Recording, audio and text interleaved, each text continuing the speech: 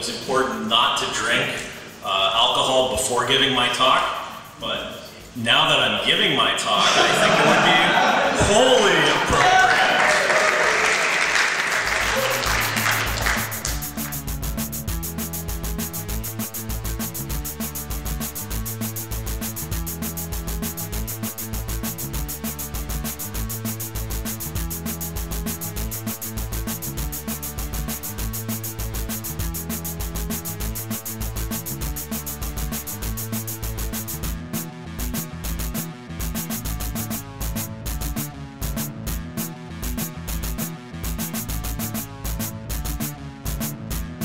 You and Leith, can you give us a quick opinion on Monki Gras? It's been excellent so far. It's been a great range of topics, everything from kind of social network analysis through to the Jenkins continuous integration, and it's absolutely fantastic so far. I've learned a lot.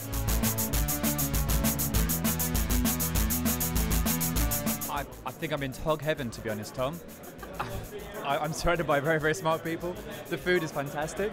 I'm learning loads and loads on this screen.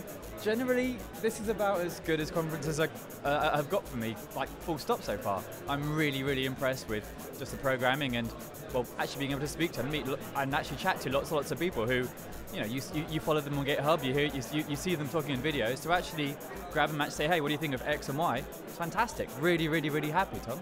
Cool, great. Is it cool? Yeah, I'd have to agree. Much better than cats, or even the chicken kite as well. Yeah. So, awesome group of people, really informative, insightful stuff, good conversations, and we've definitely chowed pretty well.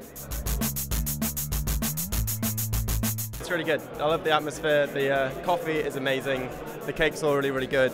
And yeah, you know, looking forward to the rest of the sessions and the beer tasting.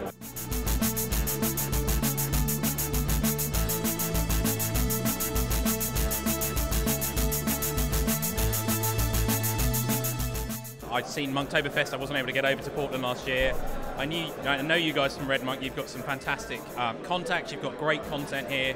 I think the talk we've just had around Jenkins and building developer communities was just loads of absolute gems in there, and it's just been so much fun, so much energy, real RedMonk style. You know, laid back, loving it.